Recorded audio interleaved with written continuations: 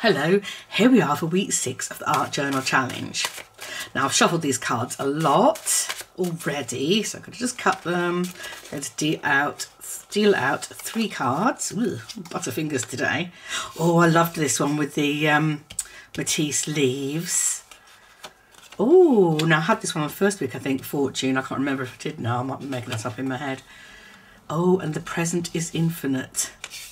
The present is infinite because if you think about it, the present is now.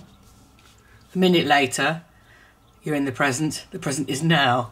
So it goes on and on and on. That's why I like that. I use that in my Time art journal, altered book, round robin. If any of you saw that, here we go. Right, so what am I going to make from these? I love the hand. I really love the hand. I also love the clock. I love the words, the present is infinite. I've got a nice stencil for that leaf, so I might be using that. So, yes, I'm going to go and get my art journal. I should be back. I've got my usual art journal out. I'm going to work in this very messy page, which I used to use up some paint, but I accidentally closed it and then it all stuck together. But that's okay because I'm going to be working on top of it. The colours I'm going to go for are, I think I'm going to go for the blue and the peach. I think they'll be nice. Oh, with a bit of black. And I've got this little hand I cut out quite a while ago now. I found it just yesterday, I think. It's not a proper anatomically correct hand at all, but I love the shape of it. So I'm going to use that somehow. Maybe not that one, I may cut out from that. And I found my Matisse stencil. It's a bit big. It's larger than the ones I sell now. The ones I sell now are smaller to fit on an art journal page, but I could perhaps do that if I don't think I've done that before. I think I could use it like that. Yes, I shall figure something out. Right, let's get going, shall we? I think what I'm going to do, we need a little bit of repair. So first of all, I'm going to be gluing some tape down to repair that. And then gessoing all over the page again, I think. Best thing to do. Oh, let's put some proper glue down as well. Let's put some glue stick down as well. Oh gosh, I can't let go of it now. That's it. I'm stuck with that forever. So glue stick and some of this glue from the tape. Between the two, we should be firmly in place. But I hope you're taking part with me. Oh, this is nearly the end. It keeps flopping out. I hope you're taking part with the art journal prompts. I must say I keep forgetting to have a look in the hashtag because most people tend to let me know. So I'm getting lazy now, I'm getting spoiled, people are letting me know. There we go, that should cover that. And now I'm going to get some paint on. As I say, the blues and the peaches are going to be the main features in this. Oh, there's some water, there it is. Right, I'm going to speed you up through the painting bit.